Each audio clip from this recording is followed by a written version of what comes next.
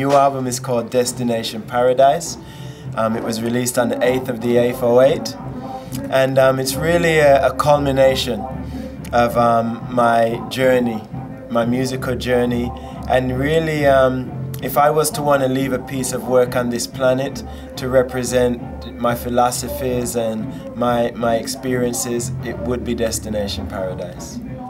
That's beautiful. So there's some good songs on it on your MySpace page, yes.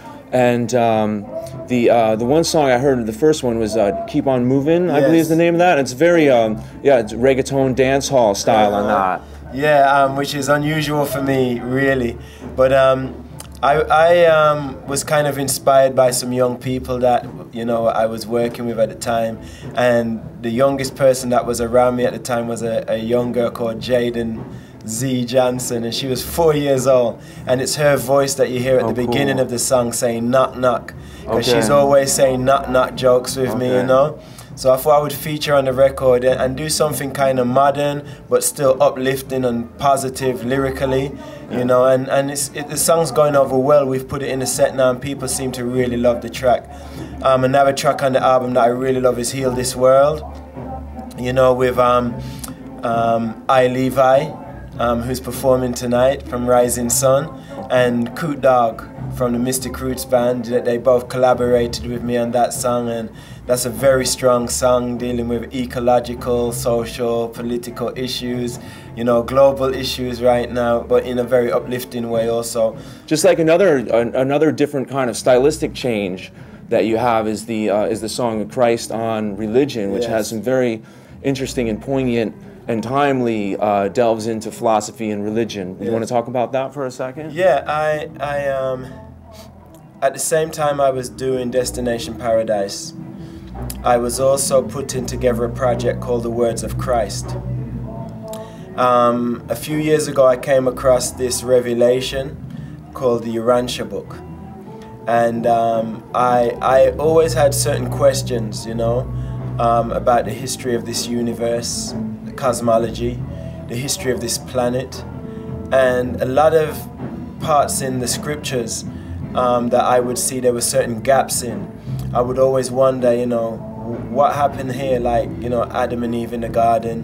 I always used to wonder how Cain killed his brother and then found a wife, when in the Bible it says it was just Cain and Abel.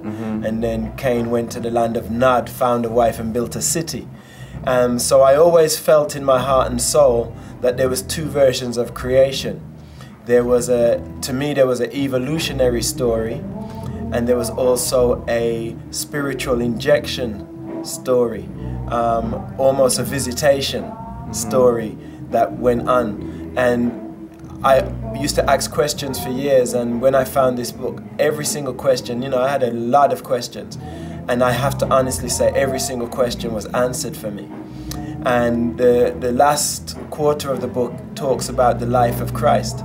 And in the Bible, there's big gaps in Christ's life. He was born, then he was 10, then he was a teenager, then he was a grown man. All right, 30. And in the Urantia book, it talks about every single year of his life. Oh, cool. It even talks about Christ before he was born. Okay. And then it talks about what he did after he left our planet. So there's a lot of very cool information that's never been available before. But beyond all of that, what was most intriguing to me was the things that Christ said. And I wanted to capture that without any of the, paintings around what he said. Right. But just what did he say? And I truly believe that what he said was universal. It doesn't belong to any religion, not even Christianity. Right. It belongs to every human being on this planet who recognizes that they're a child of God. Right. And it's really just some comforting messages to help us recognize our divinity while we are still living within a realm of humanity. Well, cool. Yeah, there was a lot of points that I felt were really important, like where you say, don't just quote the prophets of the past, make your own prophecies, be your own servant of the Spirit, and it was the difference between the Spirit and the authoritarian type of state that is placed upon religion as a method of control, controlling the masses. And one thing I've noticed in my journey on this planet is that sometimes the masses want to be controlled. There you go. Sometimes they want to be led. Yeah. They don't want to take responsibility for their destiny. Exactly.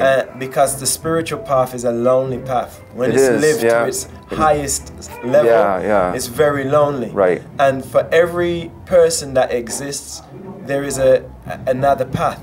Right. You know, no two paths are the same, because the spiritual influence I get it may be the same influence, but how I perceive it and how you perceive it determines what our path is.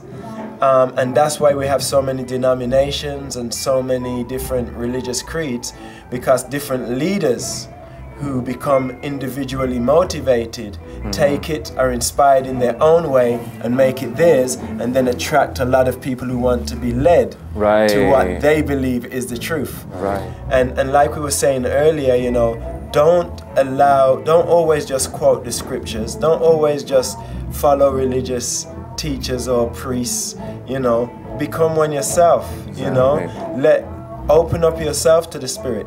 Experience what it is your religious leader is experiences by the same level of commitment and dedication to truth. And you will also receive guidance, enlightenment, prophecies. You know, it's available for everybody, you know. And to me, as an artist, that's what I am trying my best to do, is empower the people through my music and through my performances to go out there and be all that you can be. Well, we definitely see that in your performances. You're one of the best performers who comes through town. We always catch you whenever you're through, and it's just always a high energy show. And we're looking forward to tonight. Pato Banton, Santa Barbara, thank you very much. Thank you, bro.